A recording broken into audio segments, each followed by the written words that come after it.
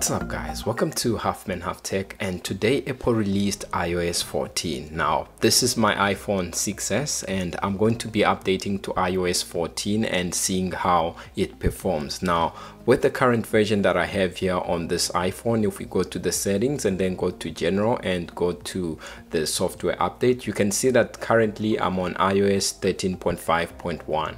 so with this iOS 13.5.1, performance has been very good for me. However, when it comes to battery life, that has been very poor. So I'm hoping that with updating to iOS 14, hopefully performance will stay up and battery life would have improved. So before this update, the battery percentage or battery health capacity that I have here, if we go to the battery section and go to battery health, I have 80%. So when I last updated to the iOS 13.5.1, I actually lost 6% now. And so let's quickly update to iOS 14 and see how this device performs. And as it updates, let's quickly see what I have here. If we go to the about section before the update on iOS 13.5.1, the software version that I have here is 13.5.1 and the build number with that software is 17F80. And if we go down here, we can see that the modem firmware that I have before updating to iOS 14 is 7.60.01. so with iOS 14 we expect this to change, and most of the issues that I had with regards to cell, Wi-Fi, Bluetooth and AirDrop and many other wireless connection, that is expected to be resolved. So let's quickly go back to the software update page, and after it updates we'll see how our device performs here. Hey guys, so our device is now updated to iOS 14, and if we go into the settings there right there and then go to the about section, we can see that we have iOS 14. Also in the software update section, you can see that we don't have any new update, and the update that's available here is iOS 14, as you can see. So going back a little bit to see what this update came as, it's iOS 14 and the build number that came with this update is 1885301V. Now this update does have a V at the end, and that goes to indicate that it's a very unstable version. Usually if an update is a beta version, A at the end represents the highest stability, and the lower you go down the chain, the less stable it is. So V is very bad, and it goes to tell how much unstable this update is. So that's the software version. And then if we go to the modem firmware here, you can see that the modem firmware here is 7.50.00. so hopefully that's a slight upgrade, and any issues with cell, Wi-Fi, Bluetooth and any other wireless connection issues have been resolved. Now something terrible that I noticed with this update, by the way, this is an iPhone 6s and it's a 16 gig. So before the update I actually had 11.81 gig. You can always go back in the video and see that, and as you can see here I now have 1.73 gigs. Now I don't know if that is a bug that came with this update, but it was supposed to basically override the space that was taken by the previous version, which was iOS 13.5.1. so that is something worth highlighting, and this is something to watch out for. So this update for me took over 10 gig, which is very terrible and very horrifying. So again, something new on this page, we can see that we now have SIM lock here. So if you click on that option, you can be able to tell if a device is SIM locked or not, but this one is actually not SIM locked, but as you can see it says that this might be SIM locked. So I don't know again if that is a bug or something that Apple needs to work on fixing when it comes to iOS 14.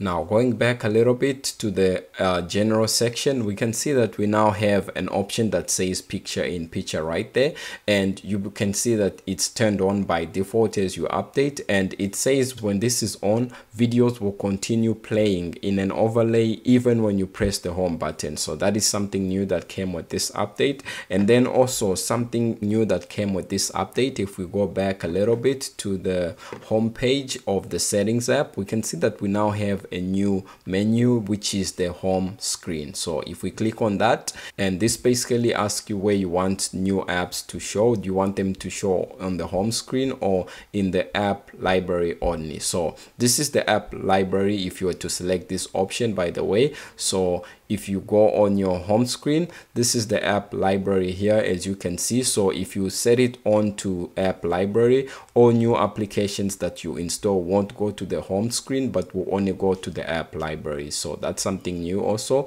but I'll just keep it on the app home screen. And also we have notification badges to be able to show in app library. So when you are in the app library here, you can be able to receive notifications too. So that's something new that's worth highlighting.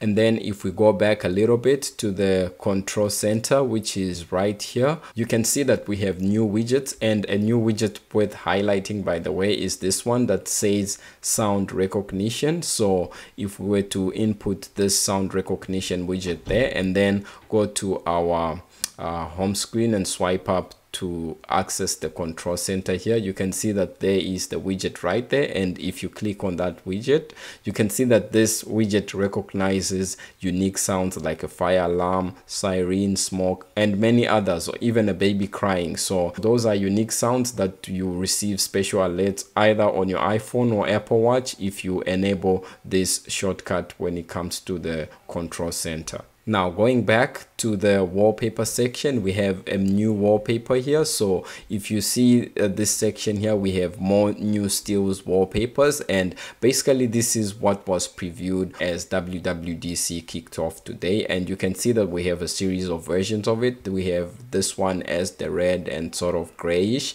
and then we have like a bluish version of it right here, and then we have like a plain version of the same wallpaper. So it will also be able to change from night to day. As you can see, all these wallpapers have those day and night tags. So that's something new that also came with this update. And then also within settings, if we go to privacy here, we can see that we now have tracking. And so when this feature is turned on, you basically get notifications of applications that will be tracking you. But as you can see, for me, I can turn it on or off. It just is off, and I think it's because I don't have applications that work with this tracking UI. So that's something new also worth mentioning. And then if we go back to the settings and go to the messages portion, which is right here, you can see that we now have an option. Oh, my phone actually got stuck a little bit, so there's a bit of a lag there when you go to messages initially, but as you can see here, it's now working. So you can see that we have a new feature called Notify Me, and basically this feature notifies you if you are tagged in a group conversation. So let's say if someone says at your name and so on, just like how Instagram and Facebook work. So it's good that it's coming to messages, and that's something new also. Now let's go on to perhaps the biggest feature or the biggest change when it comes to iOS 14, and that is home screen widgets. So if you swipe to the widgets section, and that is the page always on the far left, you can see that we have a lot of different widgets, and now these widgets you can basically drag them to your home screen according to your need and according to the widget that you want. So let me just show you, for example, this battery percentage widget right there. So if we long press on it, we now have an option to add to home screen or basically just remove widgets. So if we add it to home screen,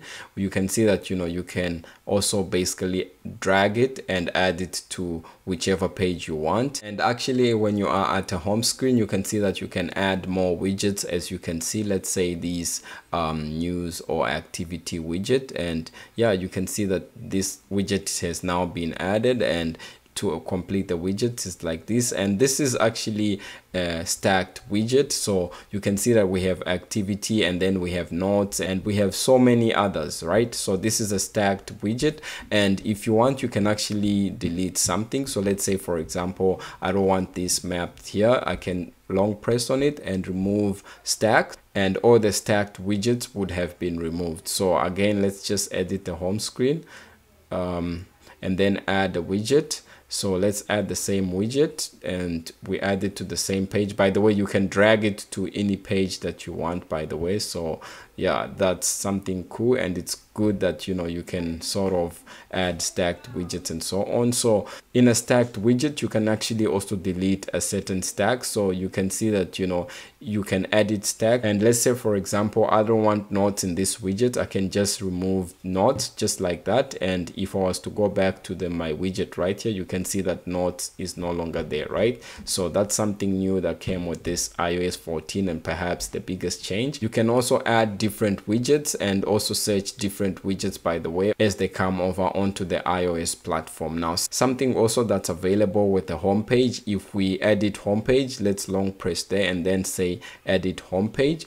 If you long press these three dots here, or just tap these three dots, as you can see there, you have these pages whereby if you don't want to see certain pages, you can uncheck them just like that.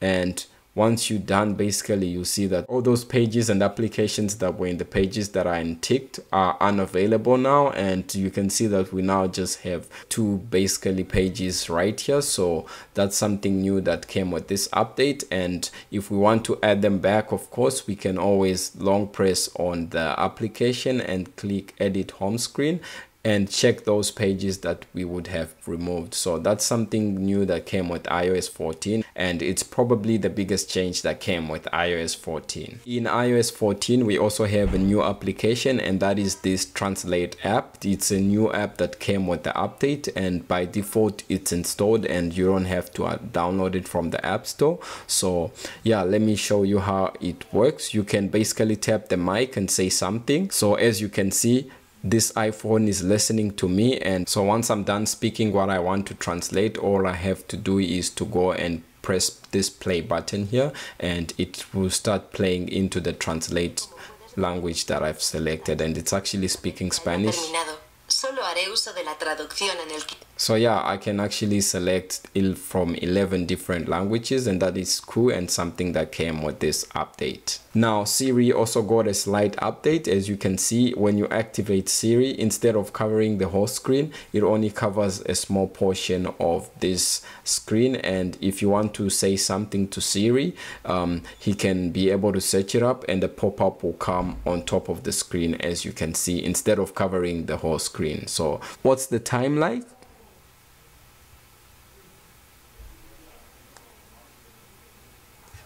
What's the time like? So as you can see on the iPhone 6s, there's actually a big and long delay when it comes to activating Siri. So I don't know why that is so. I was actually having difficulties, interacting with Siri. Sometimes it responds, sometimes it doesn't, and I don't know why it takes so long on the iPhone 6s, but it seems like it was just the initial activation.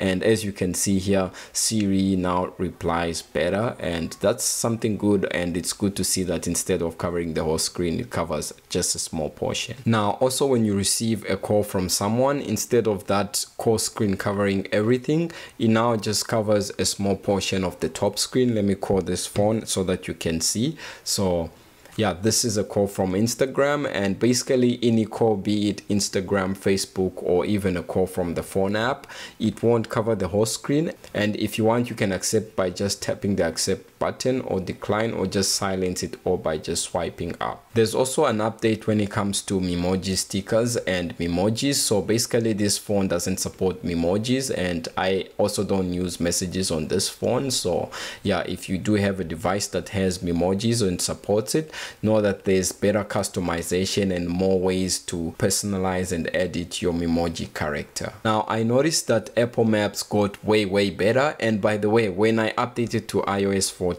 it actually deleted Google Maps, and I had to re-download Google Maps. I don't know why it did that. I don't know if it's a bug or it was done by Apple purposely, but I actually had to download Google Maps right there. But yeah, Apple Maps did get slightly better.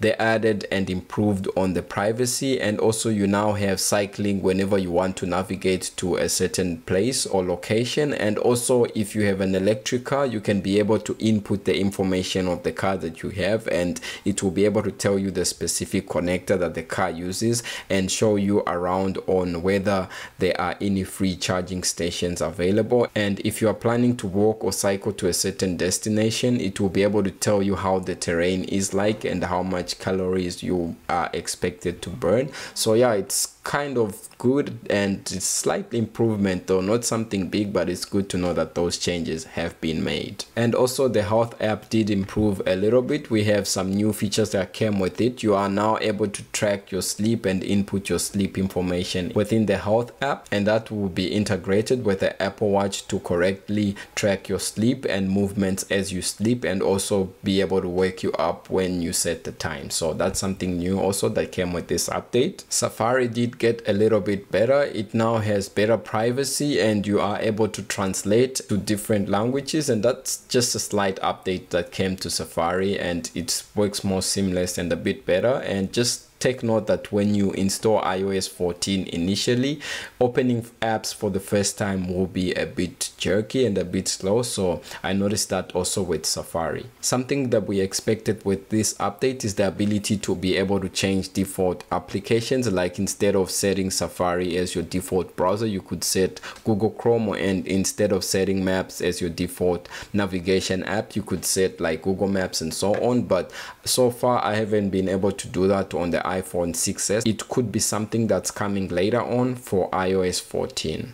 The camera app works a bit faster. You can see that it opens faster, and when snapping pictures you can see that it doesn't really delay a lot, and there's no slight jump between shots and reloading the camera. And also when you go to your preview, you can easily zoom out to the point that you actually won't be able to see units. So they have added a little bit of a zoom range, and that is good. And also the music app did get a bit of an improvement. There's a few minor features that came to the music app. I don't use the Apple Music app, I use Spotify. So yeah, if you do use Apple Music, there are some minor updates that came to the Apple Music app. So yeah, that's about it for me when it comes to iOS 14. I hope you found this video helpful when it comes to the iPhone 6s, and thank you very much for watching. If you like the video, please leave a like and subscribe.